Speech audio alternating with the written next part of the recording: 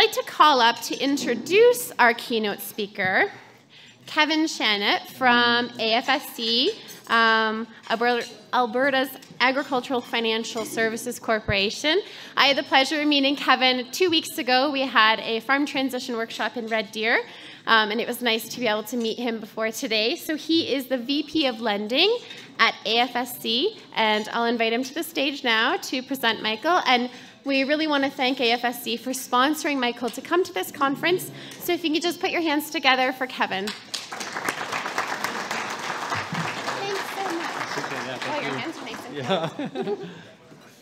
Good afternoon, everybody, and welcome to AgEx. As I was listening to the presentations this morning, there was the one analogy about communication, and they were talking about, you do it 4 times, do it 4 more times, and then you'll get half as much. Well, that reminded me of a story. So I was the best man from a good friend of mine, and he was getting married in the Cypress Hills in southern Saskatchewan. So they go to pick up their liquor order, and they're looking at it, and they're like, wow, maybe take some of that away and double the rye order.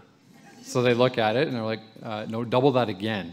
So anyways, I got that all sorted, thought they were in good shape. We ran out before midnight. Anyways, a little bit of risk management there. But it was a good time, it was a good night.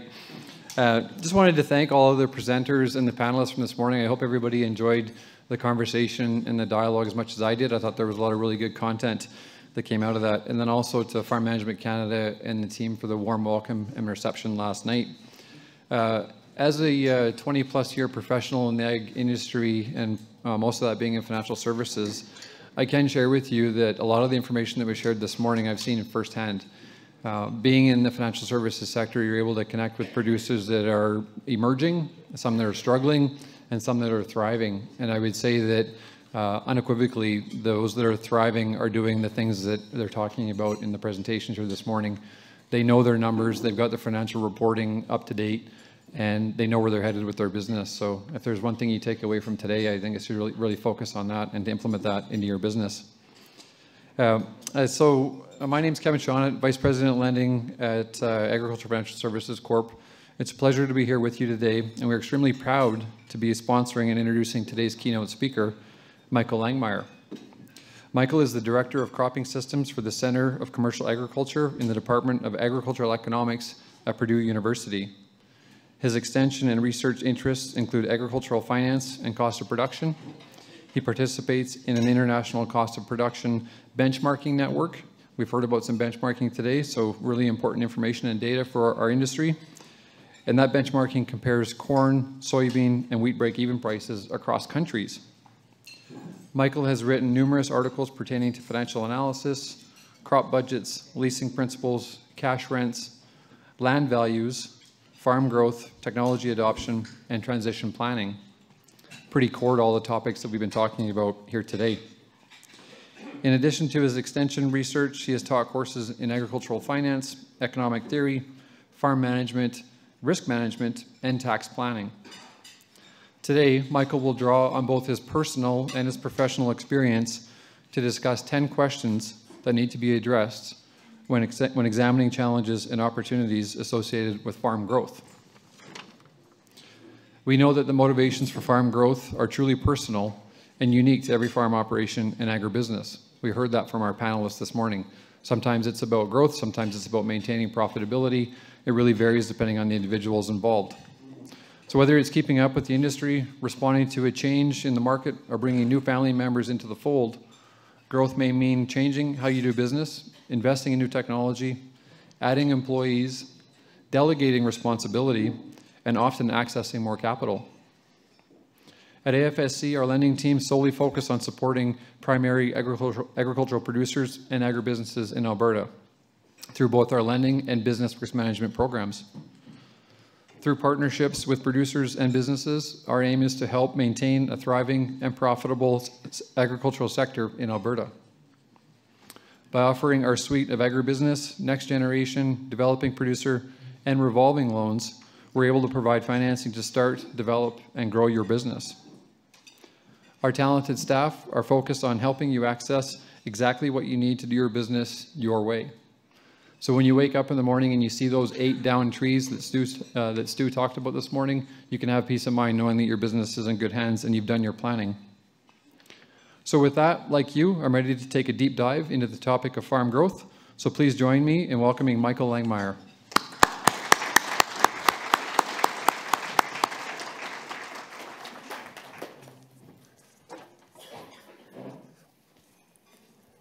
Thanks, Kevin.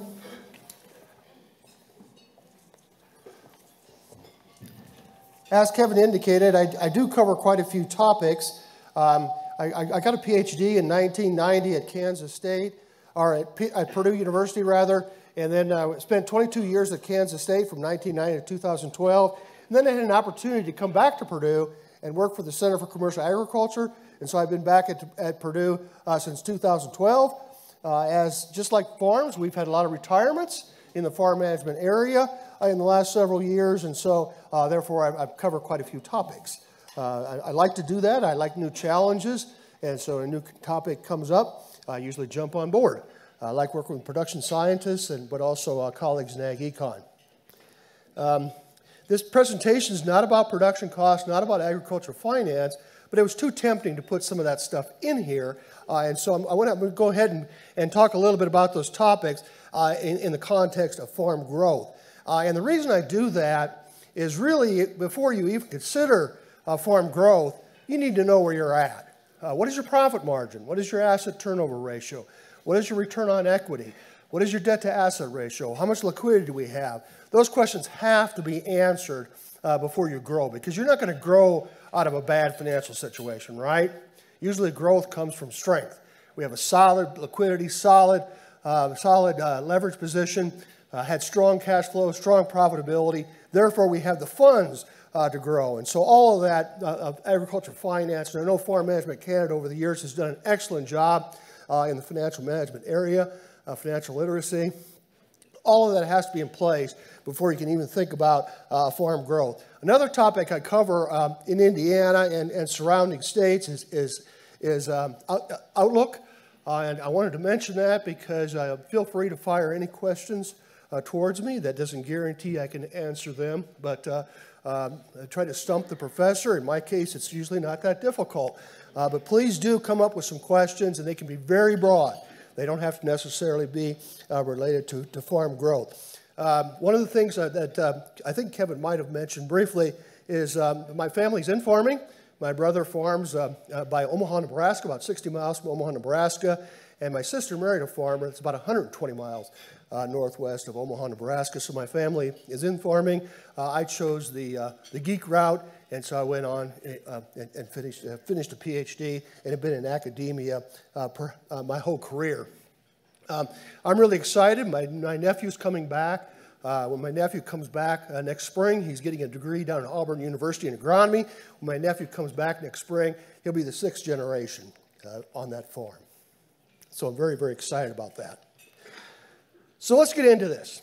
Some questions to kind of think about before we get into the discussion here is, how does our cost of production compare with farms producing similar products? I've spent most of my career doing research and benchmarking, and it's just truly amazing how much difference there is in financial performance from one farm to the next. For example, I've done some studies looking at 10-year averages and 20-year averages, for example. I'll cherry pick some numbers using the 20-year averages. If you look at the top quartile and the bottom quartile using 20-year averages, the bottom quartile has a profit margin of 0%. And I think I'm defining the profit margin fairly standard, but net farm income plus interest minus unpaid labor divided by gross income or value of farm production. So that bottom quartile, 0%. And you say, how can they do that? Well, they're covering unpaid labor. They just never have enough money to replace machinery. So what's happening on those farms? Machinery is getting older and older and older. And nobody's coming back to those farms, right? Very difficult to come back to farms like that. On the other hand, the top quartile is above 20%. So 20% difference, and these are 10-year, 20-year averages of profit margin between the bottom quartile and the top quartile. So I can't emphasize enough the importance of knowing your cost of production before we even think about growing. Are we in that top quartile? Are we in that group that's going to have the cash flow to make this growth work? Does our farm have sufficient cash flow to support full-time employment for each operator? In the United States, 90% of all farms are part-time. I don't know, does that surprise anybody? But 90% are part-time. That means only 10% are full-time. And so a lot of part-time farmers would like to be full-time farmers, but they never really have enough cash flow in order to become a full-time farm. Also, there's a lot of people that would like to join farms. Are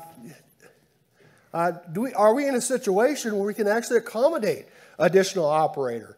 And I give a lot of transition planning talks, and they're much smaller crowds than this, usually have 10, 15 people there.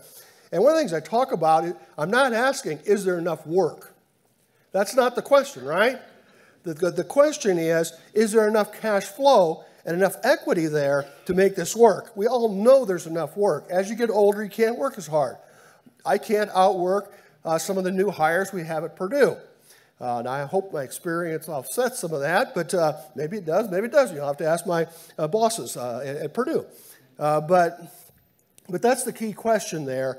We don't have to worry about enough work. We know there's probably enough work. Is the farm large enough to accommodate somebody? And then another question that's very, very important when somebody's coming back to the farm, obviously, what skills do these people need? We all like to work with people, or a lot of us like to work with people that are carbon copies. We don't get into personality conflicts if they're carbon copies, typically. But that's not what the farm needs. If we haven't done a very good job on the financial end, maybe that person needs financial management skills. Really, really common in the United States for that person to need knowledge about technology. Maybe that's the skills we need. Someone that's going to be able to look at this new technology and decide whether our farm should invest in that new technology. And so that's also a very, very important question to think about when we're thinking about growth.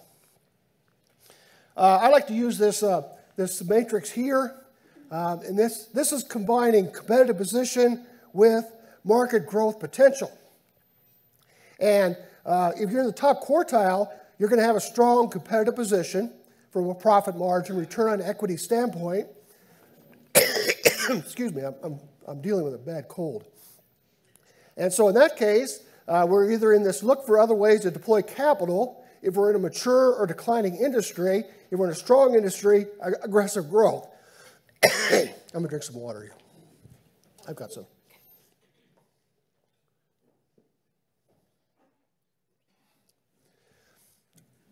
And you might say, well, we're in a mature declining industry.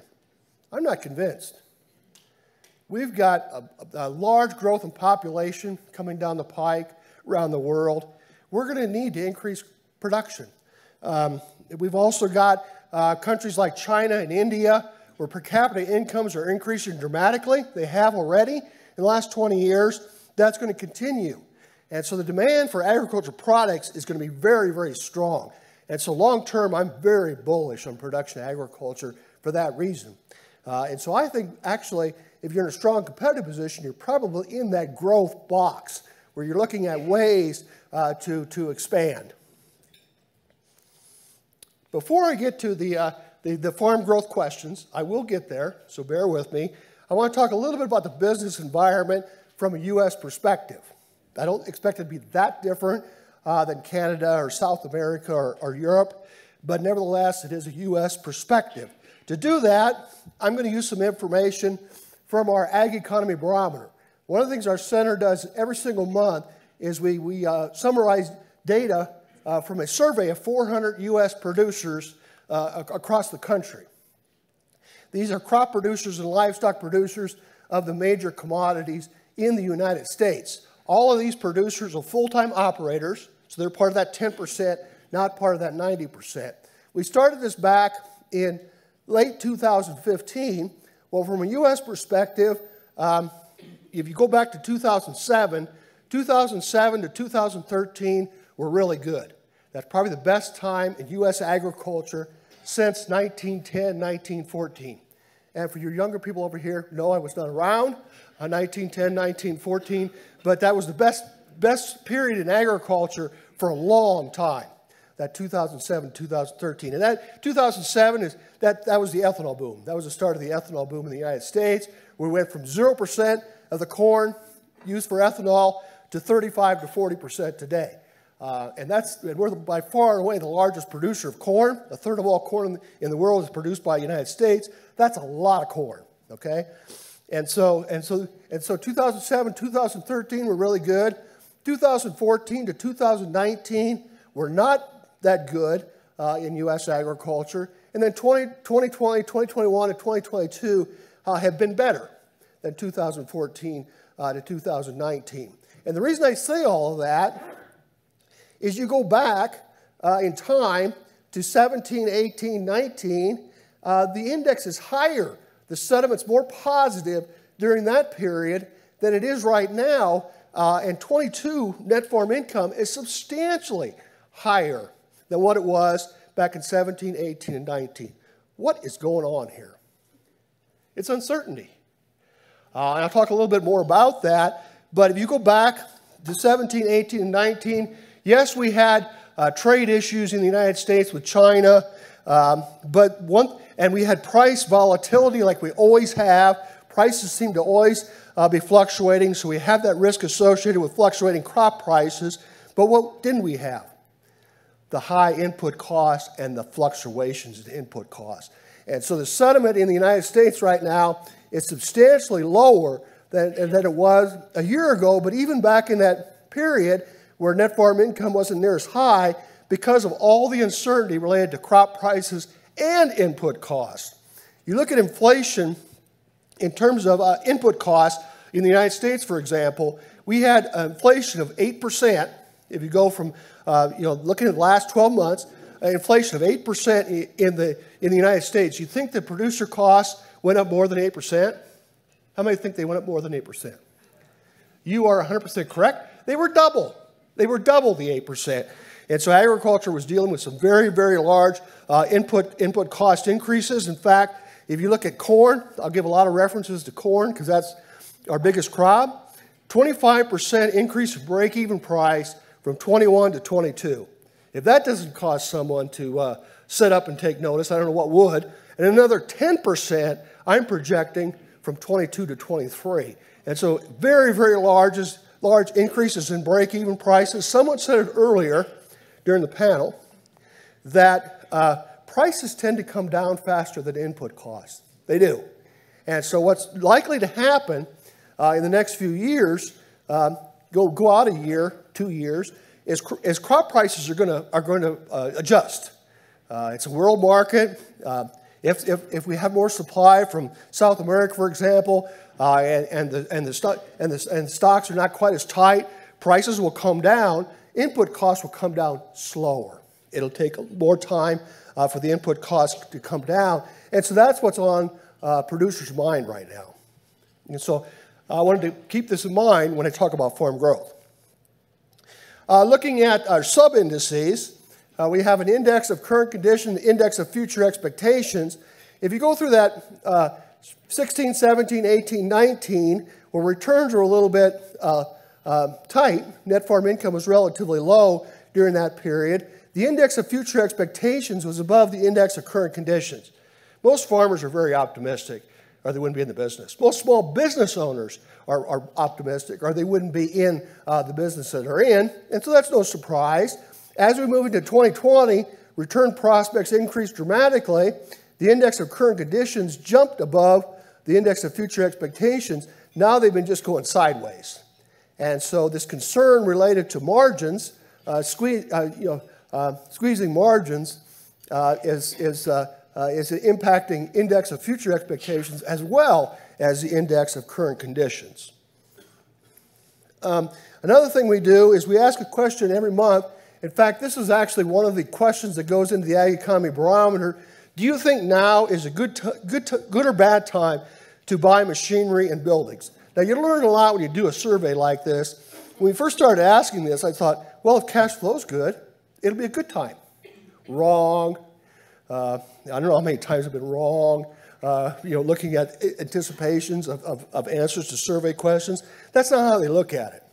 And so one of the reasons why they think now's not a good time is what's happened to machinery prices. They're absolutely through the roof. Both new and used machinery is very expensive, and so that's why they're relatively pessimistic about farm capital investments. An index below 100 would be neutral. Something over 100 would mean we actually think this is a good time. Something under 100 means bad time. So obviously I think this is not a good time to buy machinery. And I would concur with them. Unless you really need it, it's a very expensive time to buy machinery. We have a follow-up question just confirming that here. We've been asking this for a while. Rising interest rates and increased prices for farm machinery and new construction, that's 60%. And so 60% of the reason why it's a bad time is related to input prices and interest rates. This is a question that also came up during the earlier discussion this morning. Is what keeps you up at night? We've been asking this question for a while, and I'm really glad we added this because this really gives insight into the relative optimism and pessimism. And one of the things that's truly amazing about where we sit right now is thinking about how people would have answered this prior to COVID. At least in the United States, if we didn't ask this in 2019, but if we would have asked this in 2019, their biggest concern would have been lower crop or livestock prices. I can almost guarantee that would have been their biggest concern. Maybe some concerns related to policy. Policy is always evolving in the United States and elsewhere. It has a big impact on agriculture and other industries. But today, almost 80% of the responses are related to input issues, either high input costs, high interest rates, or availability of inputs. Availability of inputs was a huge issue in this last year. You could get herbicide, you could get fungicide, but it might not be plan A. You probably had to go to plan B, plan C. Some herbicides that you didn't typically use before, they probably were much more expensive. And so that's really what's on their mind. Just a couple more questions here related to the business environment, and then I'll move on into more of the farm growth finance area. We also look at Farm Financial Performance Index. And so we ask people, what's your financial performance this year compared to last year? And so something under 100 means that the farm financial performance is lower today than it was a year ago. Well, it's no surprise that this is under 100 because 2021 was the best year for crop producers since 1973. So let me repeat that. 2021 was the best year for U.S. crop producers in general. There were some producers didn't have a good year. Can't predict yields, obviously. But it was the best year for crop producers in the U.S. since 1973, which was the start of the export markets, when the export markets started opening up. And so 21 was a really good year. 22 is shaping up to be a decent year, but their concerns are more down the road. I think 23 and 24 looks like it's going to be very tight. Margins are going to be very tight. But this is what they're viewing 22 compared to 21. And then I can't give one of these presentations anywhere without saying something about land values. And so we have a couple questions related to land values in this survey. This first one here is expectations for the next 12 months. So where are land values heading in the next 12 months? There's less optimism than there was 6 to 12 months ago in terms of increases in farmland prices. And we don't ask them how much. We just ask higher, lower, remain the same. But it's still overwhelmingly think that farmland prices are going to continue to increase. Are they? I'm not too sure. One of the things that's really helping in the United States right now is inflation. I've done some research on that with some graduate students. Farmland's a better hedge against inflation than gold and silver. And so the outside investors see that. And so that's going to help the farmland market in the short term. But there is 12% think they're going to decline. And the only time that really hit a pretty high number was back when COVID started in April of 2020.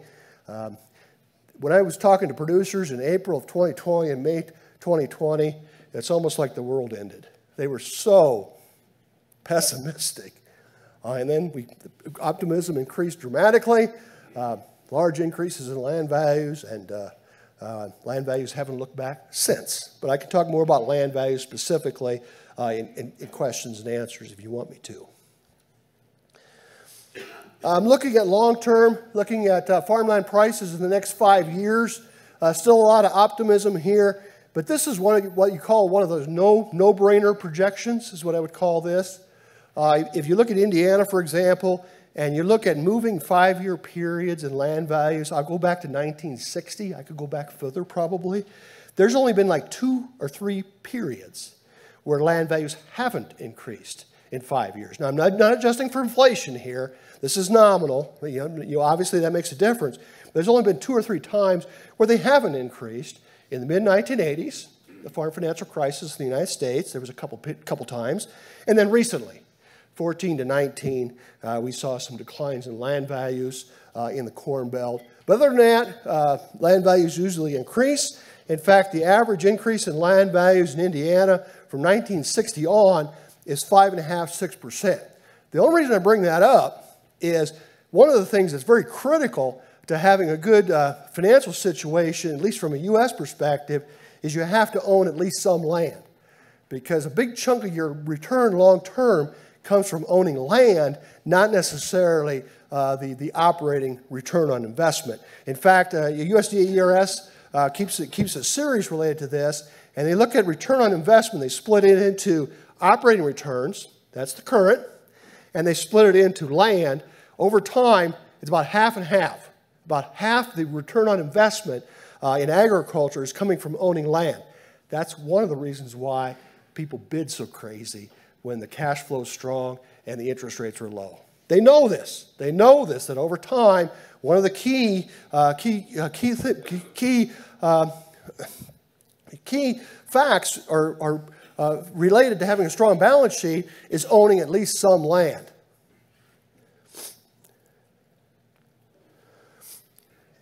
Now a question a little bit more direct to where we're heading next. We've been doing this for the last February, for the last 6 years or so. We'll do it again in 23. I don't think the results are going to be that different than what we're seeing now. But this always surprises me a little bit. Again, we're dealing with the top 10% of producers. That's who gets surveyed. It's a phone survey. That's who gets contacted in the top 10%. So they're all full-time farms. And some of these are sole proprietors. In fact, a lot of them are sole proprietors. Partnerships, LLCs, S-Corps, C-Corps, all those different entities are there. But what's truly amazing to me about this is 53% have either no plans to grow or plans to exit or retire the industry. What does that mean for the rest? There's opportunities. There's opportunities out there. And so if some of the farms that already have several family members in the business, they're encouraging their younger family members, thinking there might be opportunities to buy some ground in their area, to rent additional land as people retire, to come back to the farm. Now again, we ask that question, what skills do they need to come back to the farm? And another question I sometimes ask or talk to farms about, who should be allowed to come back? That sounds brutal, doesn't it? These farms can't take everybody. And so that discussion has to be made. What skills do they need? How do they fit into our farm? And then we'll consider taking you in. We don't just take everybody that isn't necessarily interested in getting some skills that we need. And just because we're a family member, here I am. I'm ready to join the farm. Not necessarily. That's probably a naive view that everybody's going to be able to enter the farm, because as you know, these number of farm families involved in these operations really expands over time. I know one family, for example, in Indiana. If you go back 2 generations, it was one. It was a sole proprietor. The husband and wife had 10 kids. Okay, they had 10 kids. 4 of them came back to the farm. So there's 4 brothers farming. They're now the older generation, of course, but 4 brothers farming. Think about how many kids they have. They all can't come back, at least not right now, without some kind of strategic plan on how they're going to grow the business. They have both livestock and crop, and so they have some choices there in how they grow the business, but they're going to have to discuss that. They're going to have to discuss that with the younger generation and say, here, here's the conditions under you being able to join this operation. Here's what we're going to have to do if you do join this operation. So 53% are planning not to come back to the farm. And then look at how much difference there is in growth rates. And 10%, maybe just sitting here today, 10% doesn't sound like a high growth rate. That's really high. If you do the rule of 70, that's doubling every 7 years. That's getting her done. In terms of a growth standpoint. And so some very aggressive plans, some no plans to grow at all. And I'm sure this is similar in other parts of the world. Final question here related to the Ag Economy Barometer. We asked this very general question. Is this a good time for someone to come back to the farm? It's usually 55, 60%. I've just got a couple years reported here. We asked that again this month. The results will be available in December. And I would be surprised if it wasn't 55 to 60%. Sometimes family will ask me, is this a good time to come back? Well, depends. Where is the younger person at in their career? What's their situation? So it depends. I know people get nervous with ag economists, as we like to talk with both hands and maybe a couple feet and do all these what ifs and so on. But it really does depend.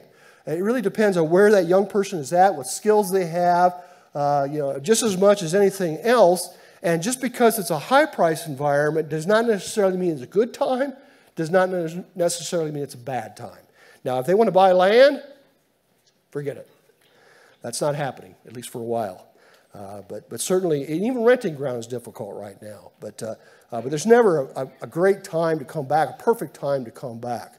Now I'd like to talk a little bit about some drivers, key drivers influencing consolidation. Then we'll get into my 10 farm growth questions. So we kind of talked about the environment, where things are at in the United States, coming off some really good years, probably going into some years, 2-3 years in a row here, where it's not going to be as good. But the key thing there is we have cash flow. That's why land values went up 25-30% in Iowa in 21 and early 22. They went up that much because the fundamentals were there. The demand from non-farm investments were there. Interest rates were still low at that time in the United States. Interest rates have increased 4% from the beginning of this year to today, and they're probably going up another 2% here in the next few months. All of that is very important to think about. Before I get into that, I want to talk a little bit about economies of scale. We hear a lot about that. How big are the economies of scale in agriculture? And so this is a joint work with Mike Bulgy. Mike Bulgy spoke to Farm Management Canada, I don't know how many years ago it was, but I know he's been up here because when he saw my picture on your website, he said, hey, I did that one time. And I said, well, I'm going to present some of the stuff that we worked on together. And this is one of the pieces that we worked on together for the Federal Reserve Bank of Kansas City.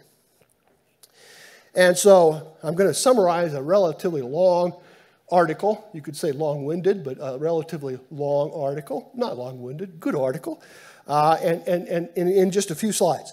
And so what we did here is we looked at all these different factors related to consolidation of production agriculture and tried to create a table showing all of these factors that could be considerations and saying how important are those of an advantage to large farms. So this is our attempt to really try to look at the factors related to economies of scale. It's more than just cost per unit. There's a lot more to it than just being a low-cost producer, and we're going to go through that. And our point was here is we're thinking about consolidating. Again, before we get into the 10 growth questions, we really need to look at this. What's going to be the result of this farm growth? We don't want to just grow for the sake of growing. Again, going back to that question, how do we define success? Farm growth could be part of that because it could be bringing more family members into the operation. That could be one of the goals of the business. And so these are some of the key things to look at when we're thinking about expanding.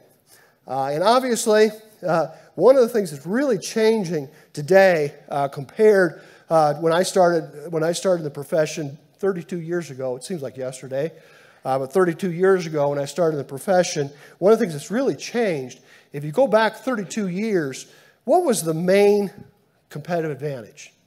At least it wasn't the U.S. Low cost Low cost, low cost, low cost. Today, it really is broader than that. And I say largely because of precision agriculture is leading us into a little different direction. And again, this is for guys asking questions. You can ask questions about this, how this precision agriculture might be leading us in a different direction. Be glad to answer those. But I think there is going to be some opportunities or more opportunities out there to be more value added. And this could be a quarter per bushel.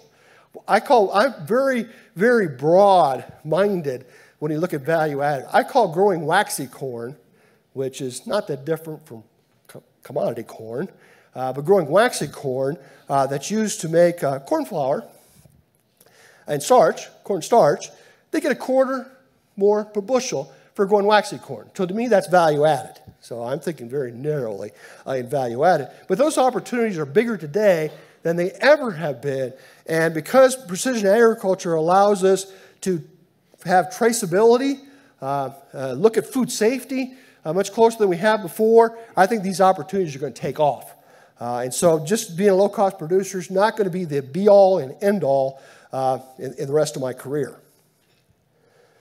And so let's get into the key drivers. I think government payments and limits are actually a negative. And they're actually advantageous towards small farms. We have payment limits. Now, there's ways around those payment limits, but it takes some effort to get around those payment limits. And so that's not an advantage to the large farms.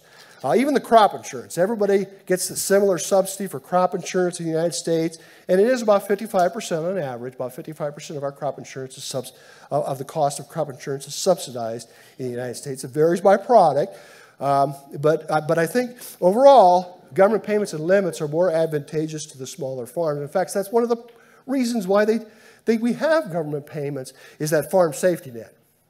And so that's definitely the case. Off-farm employment opportunities, what I mean by that is the farm owner, sole proprietor, or some of the family members work off the farm.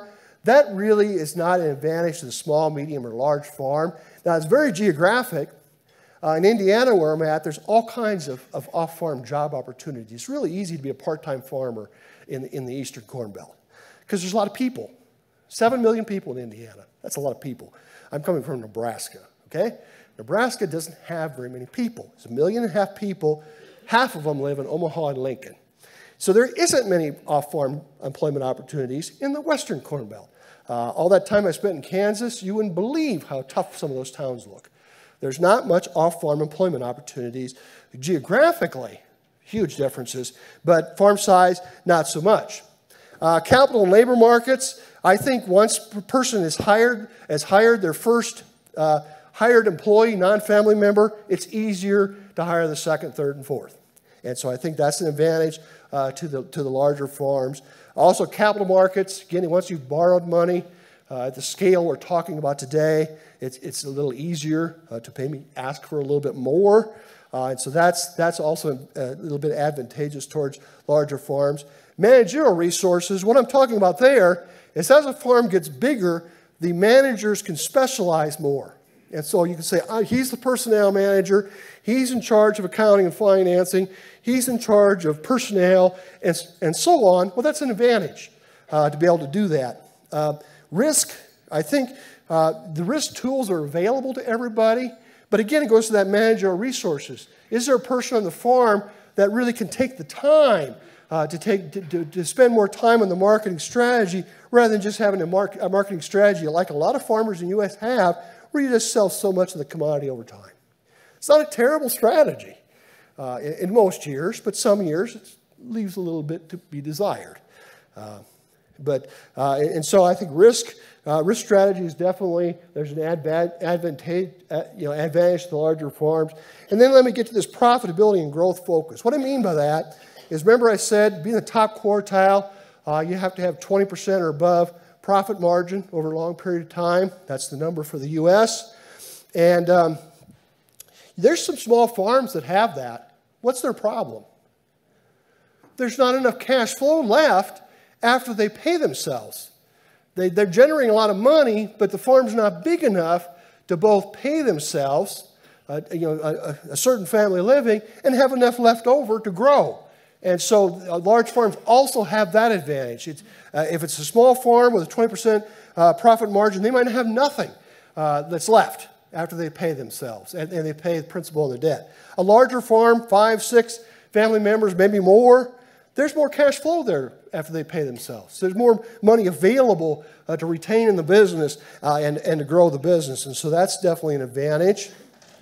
Cost economies, obviously, in the U.S., and this has been, I've seen studies outside the U.S., it's an L-shaped cost curve. It's very, very steep over certain size, certain acres, head of cattle, swine, dairy. I've done this with a lot of different enterprises. When I spent all that time in Kansas, where the livestock was very, very important compared to Indiana. So definitely an L-shaped cost curve. Huge advantages to becoming at least a certain size. And in the United States right now, this isn't the sweet spot because I think costs continue to decline, but there's some pretty big advantages to having at least $1 million gross. That doesn't sound that big, but the person with $1 million gross has a much better cost structure in general than a farm that has $200,000 gross. And so that's what I mean by the L-shaped cost curve. Once you get up to a certain size, it seems to level out a little bit. Technology, the second machine age, the precision agriculture, autonomous tractors, autonomous grain carts, on and on down the line. I think the larger farms, because of this cash flow situation, they're going to be able to adopt those technologies quicker because they have the cash flow. Now, does that mean they should do it this year? It's expensive. But I'm talking long term here. And then what I alluded to earlier, this value chain alliance. If you were somebody like Frito-Lay or an agribusiness, would you rather work with 50 larger farms or 1,500 small farms? Think about all the work there is with negotiation and all of that stuff. They would rather work with a smaller number of large farms. That's just a fact. And again, I think this is potentially changing competitive advantage for some operations. And this precision agriculture is really causing a reconfiguration of the value chain. So, I went through all of that so I get to my 10 growth questions. But I think it's very important to kind of see where we're at from a business environment, what is consolidate, what are some factors related to consolidation before we start looking at farm growth. And so given all that background, first question, and these 10 questions were written up in different articles by Mike Bolge and myself. And so this is a joint product between Bolge and myself. One of the reasons I came back to Purdue is to work with Mike. And so it's worked really well for me. And so why grow? Maybe we can reduce per unit costs. Maybe. If we're not a low-cost producer now, growing is not going to magically make us a low-cost producer. Improve profit margins. Again, if we have 0% profit margin, doubling in size is probably not going to create a 20% profit margin. It's not. Improve asset utilization. That's a big one. Two of the big costs that really have very, very strong economies is labor. Labor is used much more efficiently on larger farms, much more efficiently on larger farms. Part of that specialization, part of it's just capacity issues. You just do a better job of utilizing labor, but also assets. You buy these expensive tractors, and obviously if you have more units to use those tractors on, that's going to improve asset utilization. So that's also key. But so all of those need to be thought about when you're thinking about growing. Certainly the big one that I talk to producers about is bringing in a new family member or investing my retained earnings. A lot of times farmers, they don't like to invest outside of agriculture. Nothing wrong with that. You're comfortable investing in agriculture and you got retained earnings, you grow. More fully utilized skills of key managers. That could also be a reason to grow. So a lot of reasons to grow. Have one or two. Again, we have to go back to this. I've probably talked about this enough. Where are we at from a profitability standpoint? What does our liquidity and leverage look like? What's our competitive advantage? Do we really have a competitive advantage? How do you know whether you have a competitive advantage? Are you that 20% profit margin guy? Are you that 0% profit margin guy? The proof is in the pudding. I don't know if that's common saying up here in Canada. very common in the United States. Proof is in the pudding. And so do you have a competitive advantage? Do we have the resources to expand? And that includes human capital. Do we have the resources, including managerial ability, to expand? And one of the exercises I sometimes do, particularly with young farmers, is I'll go around the room and have them identify what they do that's unique, particularly if they're going back to the farm, that gives them a competitive advantage. That's really a good way to think about whether you have a competitive advantage. Because if you're not doing anything unique, you don't have a competitive advantage. Why would you get a 20% profit margin rather than a 10%? That's the average. If you're just doing same as everybody else, you're going to have the same profit margin as everybody else. And so that's a useful exercise if you haven't went through that before. Think about what do we do better than our other operations. It allows us to have a good financial performance. And talking about competitive advantage, the two main strategies is still being a low-cost producer, and that's still probably the overwhelming choice by farms trying to be a low-cost producer, but also this produce differentiated product, have slightly higher revenue per unit. Now, it doesn't do you any good to produce a differentiated product if your costs are high. That's obvious, but I need to say that. These people that grow waxy corn, seed soybeans, non-GMO crops, these are very common examples in Indiana. White corn, we have a lot of popcorn production. Their costs are competitive. Not necessarily with commercial corn when it comes to popcorn, because that's a different cost structure, but certainly non-GMO corn, waxy corn, white corn, they better have very similar cost of production to yellow corn, or they're not going to be profitable. That quarter or 50-cent premium you get just disappears into the ether. So I like to use this matrix also with audiences, and your goal should be either be in box 2 or box 6. So box 2 is for the low-cost producer, and box 6 is for the producer that's producing a value-added crop. How do I know whether I'm in box 2 or box 6? Am I that 20% profit margin guy or that 0% profit margin guy? And then the 10% profit margin, that's the parity position there, kind of a status quo. Probably not going to generate enough cash flow, retained earnings to grow very aggressively at all. In box 5, it really takes box 2 or box 6 to have sufficient funds to be able to grow.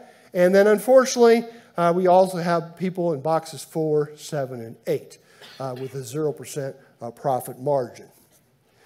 And I don't want to pick on producers because my family are producers, and I wouldn't want to pick on my brother, poor guy. He's not here to defend himself. This is true in every industry. Every industry has this huge difference in performance between top quartile and bottom quartile. Look how many restaurants go out of business. The business that has the lowest turnover, has the highest retention, is funeral directors. But I don't think everybody wants to be a funeral director to try to take advantage of that. So most industries have turnover, so that's not that unexpected. Second question, what are my options to grow? Typically, we just expand. But there is other options. So we could intensify or modernize. That's more for a livestock producer. For example, one of the ways that Indiana producers are growing, if they're trying to bring someone back to the farm, is we have tremendous opportunities to add swine finishing barns and laying hen barns. They're not cheap in today's environment to put up one of those buildings, but it is an opportunity for someone to increase their value of farm production without expanding acreage. Because there's parts in Indiana, just like Canada, where it's very difficult to buy, to find ground to rent or to even buy.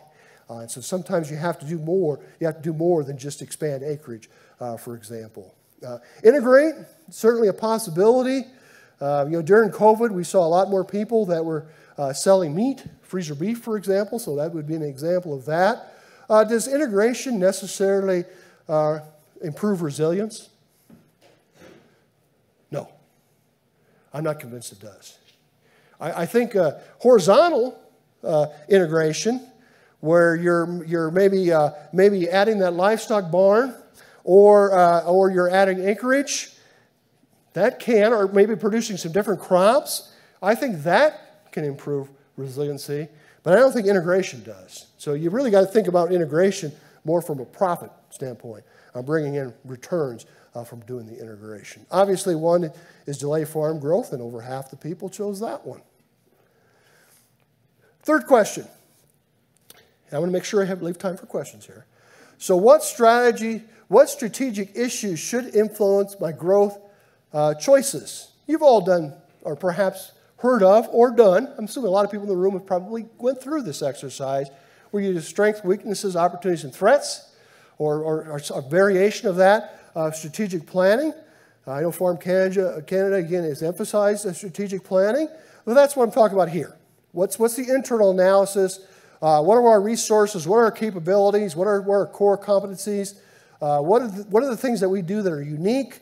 Maybe we're really good at marketing, for example, or maybe we have someone on the farm that is really, really good with technology. I'm just giving you examples. Or maybe we have someone on the farm that's really good at finances. That always makes me smile. One of the things I get to do at Purdue is every year we have a farm tour. We still do that. We've been doing it since the 1930s. As long as I'm there, we will be doing it. And so we have a farm tour, and we talk to 2-3 successful farms, and we ask them all these questions.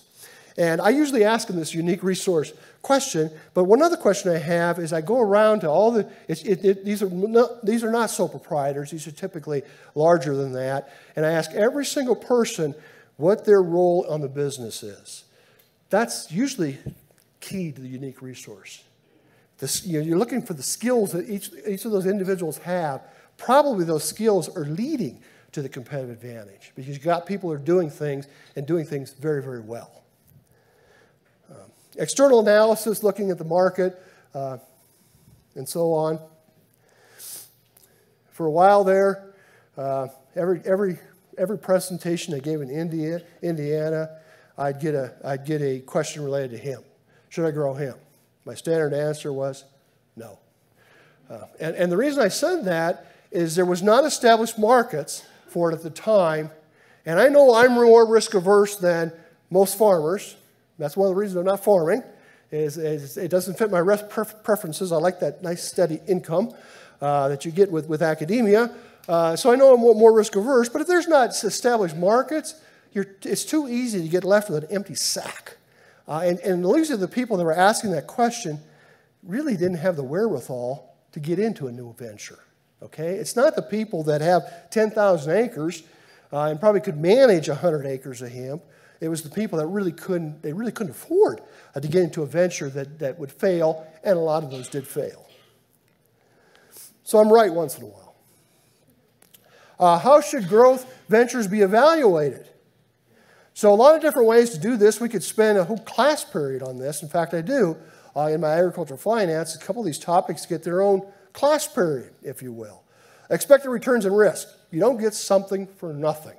And so if something has high return, i.e. hemp, potential for high return, guess what? It also has high risk. And so from expected return risk standpoint, I think strategic fit is very important. Does what we're thinking about doing, and particularly if we're doing something different, does it fit in with our strengths? Do we have someone on the farm that's going to be able to manage this new venture and really keep their thumb on it? We can't do anything new by just devoting 5% of our time to it. We've got to be able to have a person that can really devote it to making it work. And that's true even in my example like waxy corn. We've got to make sure there's someone on there that follows the rules and is going to make sure that we get that quarter per bushel premium. Funding, obviously. What's our liquidity and solvency? Entry and exit. How hard is it to get in and out? That's why a lot of times corn, soybean growers, what do they do to expand? More corn and soybeans. They know the entry. They know the exit. They know that. It's fairly easy to get in, fairly easy to get out. Assuming you're not buying that $30,000 per acre land that was talked about earlier. And so that's also very important there, managerial requirements. I've talked about that quite a bit. So, fifth question. Hopefully I'm giving you some food for thought here. The emphasize the importance of strategic fit. And this is actually a direct quote from Bolgi. It takes more time to unwind a bad decision than it does to make sure it fits with your business in the first place. This is that exit strategy. Think about what I was saying earlier, that some of these operations are buying these swine finishing barns. Hundreds of thousands of dollars for one barn.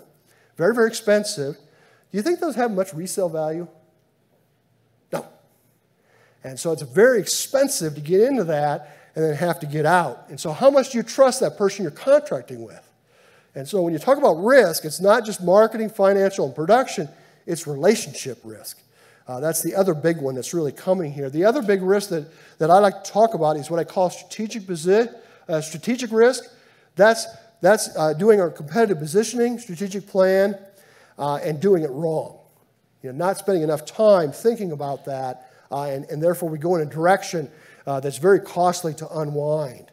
And so that's why I really emphasize that strategic fit. Fifth question, skill assessment. I think this is a good idea, particularly if someone's come back to the farm. We've got lists for every one of these. Like I said earlier, I'm a bit of a geek, and so I've put together a list for every single one of these on the Center for Commercial Agriculture website, where somebody can do a checklist from 1 to 5 on these 10 different things related to financial management. Where do I stand? And obviously, if you're very, very low, that person that's coming back to the farm better be good at that. Because some farms are hiring CFOs. I'm sure that's the case in Canada too. But do you think a one-man shop is really hiring a CFO? No. And so if someone's coming back, we go through this list here. Where could they help us? Where could they help us with our farm situation, and so we can expand in a very beneficial way. Self-appraisal. Strong management or adequate capital. And a lot of the people that I work with, quite frankly, in today's environment are very good situated financially. That's, again, why they're bidding up land. And have fairly strong management staffing. And so they're in that top right box there, expansion and acquisitions. Sixth question. How do I finance growth of my operation? How much retained earnings do I have? What's my leverage position? Do I have some capacity there to borrow money? One of the disagreements between the young operation and the older generation, particularly if, let's say, there's just 2 generations there, young generation, somebody's coming back to the farm, that's the people I see a lot, and then sometimes I get to meet their parents, but not always. One of the conflicts and goals from those 2 generations is debt.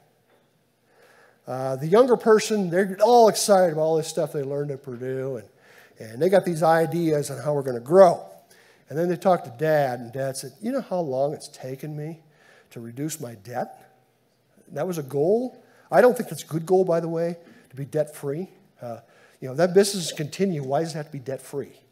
But nevertheless, that's how some of the older generation are thinking about that. Is many times they might have lived through the mid-1980s where debt was a huge problem.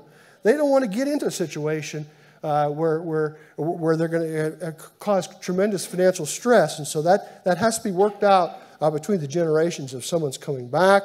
And then, of course, we need to think about the impact of increasing debt on risk. Again, looking at research that I've done, as well as research by other individuals in ag econ, the biggest source of risk, if you measure it with variability in returns, is debt to asset. Higher the debt to asset, the more risky the business is. And in my experience, if the people that had the 70%, 80%, 90% debt to asset ratios, they didn't do that because they were aggressive in expansion. They got there because their cash flow stunk and they couldn't pay the principal. And so when I say aggressive, a debt to asset, you're looking at someone that's fairly aggressive. This is coming from the U.S. perspective. You're talking someone in that 40% range that may be thinking about borrowing some more money. They really need to think about the impact on risk. That rule of thumb of over 50% is owned by somebody else, that scares a lot of people, and it probably should. And so certainly thinking about debt when you're talking about growth is extremely important. And many times we don't have enough retained earnings to grow very fast. And so we can use retained earnings, By all means, use retained earnings, but you're also going to take some debt too. What business model do I use? Well, if it's internal growth, retained earnings only, you're not going to grow at 10%. But maybe that's acceptable. Maybe that's acceptable to slower the growth rate, but also reduce the risk. There's obviously other options here, mergers and acquisitions. We have cases now where the whole farm, somebody retires, and rather than buying the land, they buy the whole farm, grain bins, machinery, the whole 9 yards. My brother actually did that a year or two ago. Just bought the whole farm. And there's other things here too that we could talk about. 8th question: what is the impact of expansion on my financial performance 2 years from now, 3 years from now? And so if you do a business plan, don't rush through the financial portion of the business plan. Make sure that you do that seriously. Try to get some projected prices, use realistic yields, come up with some realistic cost estimates with some inflation in there, and really go through that. What's the impact of my expansion on my financial performance? Liquidity solvency too, but what's the impact of expansion on my liquidity performance? I like the 3 scenario. You get past 3 scenarios and I get lost. And I'm an egghead. So I like worst case, most likely, and best case. You keep the best case in there, because in the best case, you have more retained earnings, I can grow even more. And then impact on managerial attention. I've talked quite a bit about that. And when we start new ventures, this is challenging from a management time and managerial requirements. So make sure we have someone in the farm that's able to spend time on this new venture. We're thinking about a new venture. And landlord relationships. I said the main way that corn and soybean growers expand is more corn and soybean acres, but you need to spend time with those landlords. And so one of the best advice you can give to the younger generation is think of a landlord you could work with by yourself, with your dad as backstop, or your grandfather's backstop, or your uncle as a backstop, and kind of manage that. What better way to gain experience is to be able to work with a landlord like that. Startup challenges, we always have to remember these, particularly with livestock. When's the cash flow going to start? Go back to that swine finishing barn. When we put up the building, do we get any cash flow? No. It takes time. And so all of that has to be thought through. That's one of the reasons why a lot of restaurants fail. They're getting business, but they run out of liquidity. They can't make it long enough until they get their name out there and they start making money. They just can't make it there. And so that's obviously very important. Again, I've talked about management many, many times. And then finally, my 10th question, then we'll think about some questions here for me. What is my sustainable growth rate? I don't emphasize this much because this is the growth rate that you could have just on retained earnings. Most people don't think of just retained earnings when they're thinking about growth or thinking about using debt too. But if you wanted to calculate that, you could actually calculate that. And this is where the big difference is between the small farms with a 20% profit margin and the big farm with 20% profit margin. For the small farm, their sustainable growth rate is close to 0 because all the money is going out for family living, things like that, and there's just no money left. There's no cash flow left after you pay the principal. You might be able to replace a machinery once in a while. It's probably second, third vintage. It's older machinery, nothing wrong with that, but I'm just stating a fact where the larger farms, their sustainable growth rate would be higher.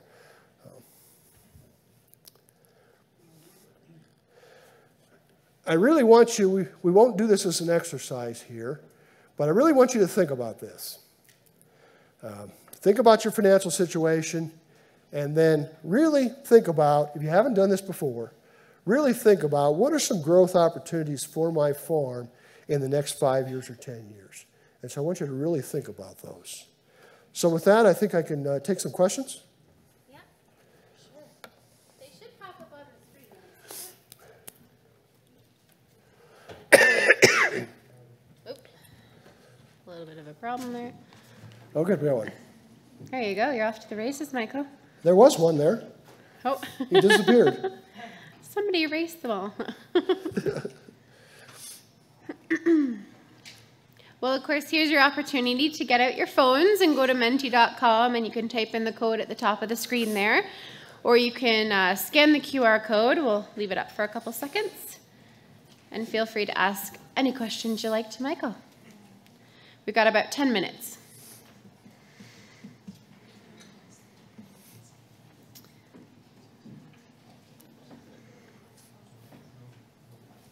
Any questions? There we go. Why do you think interest rates will rise by 200 basis points from now? Inflation is not under control. That is the key sentence to why I think they're going to continue to increase. The Federal Reserve in the United States is going to keep increasing interest rates until it looks like inflation starts to come down. 200, that might not be the final word. I think we're the operating interest rate in the United States, it was 5%. It could approach 10%, maybe slightly more when this is all said and done. Now, I'm not so worried because the debt load right now for most farms in the United States is not so bad that that's going to crunch their cost budget. Though it's going to impact the cost budget. No ifs, ands, or buts about it. I'm worried about land. One of the reasons why asset prices are so high, stock market, farmland, real estate, is low interest rates. We are not in the same environment we were in since 2008, the financial crisis of 2008, when the Fed took those Fed funds rate to zero. That is not the environment we're living in. This is going to take a while for some people to catch on. This $30,000 land, that's never going to cash flow. This is a big problem for them. Now, what they're the way they likely justified that is they said, well, I got all this other land, so I'll just average it. Is that really a good strategy? Well, you could pay for it, but is that $30,000 land ever going to pay for itself? No. And so that's why I don't think it's over until inflation is flattens, and I don't think we're there yet. I don't think we're done increasing interest rates. 2023 being a repeat of 2009, 2013. Lower prices, high inputs, negative margins. Well, in the United States, it would probably be a repeat of 2014 to 2019 in our context. And I think we're in a similar period. I don't call that a crash, but I think we're in a period where we are going to see margins much tighter, and we're going to see some opportunities for growth there. So it's not going to be a situation where financial stress is going to zoom up by any means, but it's certainly going to be different than 21 and 22. We're going to come down to earth a little bit. It wasn't too difficult to get a 30% profit margin in 21 and 22. That's going to be really difficult coming up. What do you think is a good debt-to-asset ratio? You need to discuss that on your farm. That is very farm-specific. What some people can live with, others cannot. My grandfather was a tenant farmer his whole life. He hated debt. He bought his first home when he was 67 years old. He couldn't sleep for 2 nights, despite the fact that he paid cash. And so him, zero. For a lot of farmers, once you get up to that 30% or more, they start feeling a little bit worried. Our average is lower than that. Our average right now is about 25% debt-to-asset ratio. But another consideration when you think about debt-to-asset ratios, what do you think land values are going to do? Your debt-to-asset ratio might look really good now. What happens if land values decline 10%? They could. Then what does your debt-to-asset ratio look like? What recommendation would you give to a person that wants to become a first-generation producer? Boy, I don't run into this too often. Well, you're going to have to be very careful on how you spend the capital you have. So you're probably not going to buy any land. That's pretty obvious. Try to figure out a way that you maybe could use some machinery. If you don't have any family members, that would be a good place to start, maybe using some of their machinery. Or is there a way for you to share machinery with a neighbor to try to reduce those machinery costs per acre. So anything you can do to try to reduce those asset prices or asset costs is the main thing you need to do. How does farm financial literacy affect the results of your research? Well, I've been preaching to people for 32 years that they need to calculate their profit margin. I'm not sure I've been tremendously successful. Maybe Farm Management Canada is way ahead of me on this. I think more today are doing it than they were 30 years ago, but quite frankly, I'm very disappointed that there isn't more doing, keeping track of their financial metrics. And I see farms that are relatively large, and they don't have the slightest clue. They just know, well, I had good cash flow. That's not going to cut it in today's environment, just gauging how much money you have this year. And so we got a ways to go yet.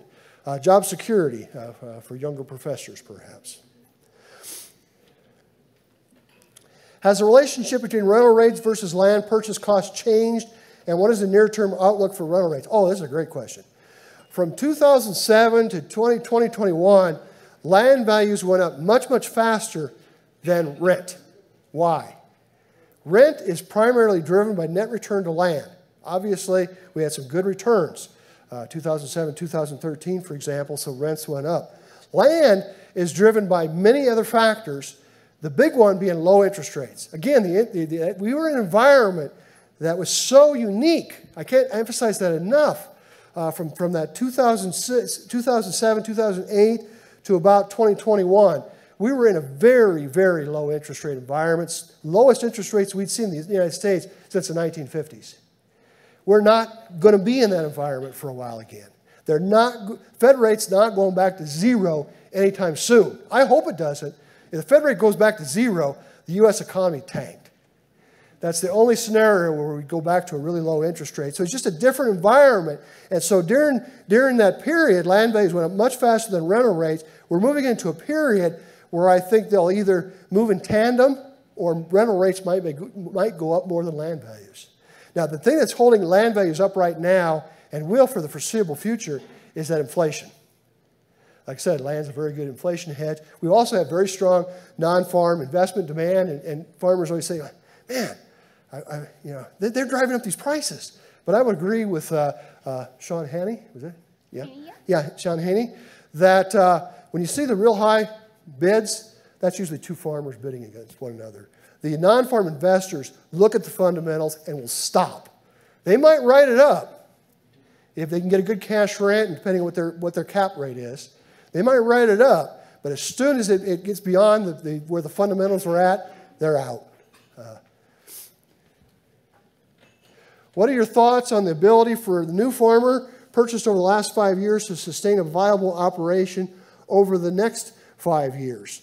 Well, I think there's two things that way I would answer that. The net returns are going to be down, so hopefully your leverage situation is good, meaning that debt to asset ratio is below 0.3, hopefully, and hopefully you have some working capital. Despite the fact that I talk about tax planning and I talk about how generous our depreciation rules are in the United States, we have 100% bonus depreciation right now. You can write off the entire asset. Section 179, which is another big write-off, is a $1.08 million write-off. Despite that, I always tell people, now hold on a second. You've got to think about, before you buy anything, what your working capital situation's like. You've got to have a cushion going into 23 and 24. Because there's going to be, 23 might be better than I think it's going to be. I think it's going to be a tight margin year. Hopefully it's better than that. Your $6 corn, we're looking at $6 corn next fall. Guess what the break-even price is? $6. $6 break-even. It was $4 2 years ago. So it's went up that much. And so we're in a tough situation there. Preserve working capital. How long before you think we could see interest rates come down? Oh, boy. 2-3 years, and then they're not going back to where they were. So if they go up to 9 to 10, maybe they'll come back to 8. They're not going back to 4 or 5 anytime soon. So if that's where you think, that's where that question is heading, they're not going to 4 or 5 anytime soon. Should we be increasing our cash position to be able to purchase distressed assets? Yes. Instead of paying down debt previously locked, yes, yes, is the answer to that question. This is an excellent question, and you definitely should be. Preserving that working capital for opportunities rather than paying down debt. I know it's tempting to pay down debt. My father did it. He was one of those, like, remember my grandfather, really nervous about debt. My father was a little bit less concerned. My brother is even a little less concerned. So generations were getting a little bit more reasonable, or normal, if you will. It's hard to call Langmeyer normal under a lot of conditions if you know us. But nevertheless,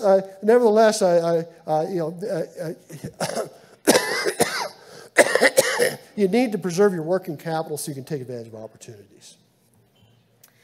And that's it. We're out of time for questions, which is probably good timing because I think Michael needs a drink. Oh, thank you. There you go. So, yeah, thanks, Michael. That was an incredible presentation. So much information. I was taking pictures of all the slides just to dig through it all. I think we could run an entire conference just on what was in your presentation alone, but thank you so much for coming all the way here, especially this close to American Thanksgiving. I enjoyed it. Very much appreciate it. And he's here with his wife enjoying the town, which is great. Great location, by the way. I'm going to the Commodity Classic next March, and I'm not looking forward to going to Orlando. Not at all, eh? I'm not a mouse person, so I'm not looking forward to going to Orlando. Well, we definitely appreciate you here and appreciate the support from AFSC and Kevin and his team for bringing you all the way here. So if you can put your hands together for Michael.